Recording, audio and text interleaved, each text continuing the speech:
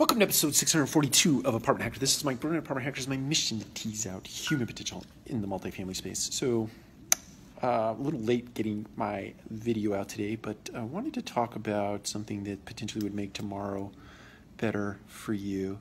And that idea is be intentional about being missed, meaning what can you do in terms of providing a good team member experience or a consumer experience that if it wasn't done today would give cause for people to miss you.